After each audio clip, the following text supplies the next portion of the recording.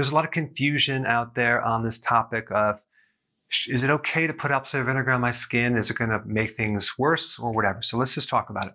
The pH of your skin is 5.5, so it's acidic. Neutral is 7.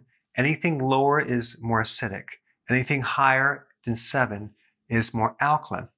As we go from one number, let's say 7, down to 6, 6 would be 10 times as acid, okay? And if we go down to 5, that would be 10 times 10. That's 100 times as acidic, okay? And that's how it works. And the sweat on your skin and the oil, which is called sebum, is also acidic. It's between 4 to 5.5.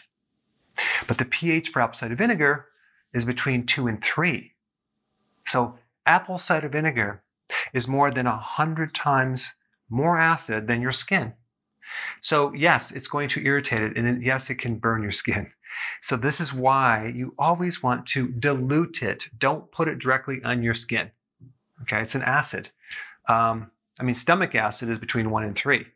So you wouldn't put hydrochloric acid on your skin. So you dilute it. You take 1 tablespoon in a glass of water, and then you take that mixture and you put that on the skin. Now, why is that good for the skin? Well, because the skin thrives in an acidic medium. So if you add apple cider vinegar to it, you will reduce certain bacteria that shouldn't be on there, because the purpose of this acid is to prevent certain microbes from invading the skin. It's one of your part of your immune system. It also can clean your pores. It can also make your skin softer and more elastic. Will it cure your acne? Probably not. Why?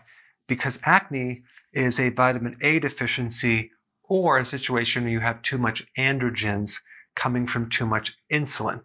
And I'll put a link down below of how to deal with acne, but you want to cut down your carbs, of course, do healthy keto, and take some zinc, take some vitamin A, preferably from cod liver oil, and do intermittent fasting. That is the best thing for acne.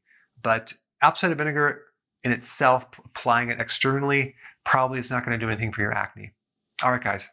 Thanks for watching.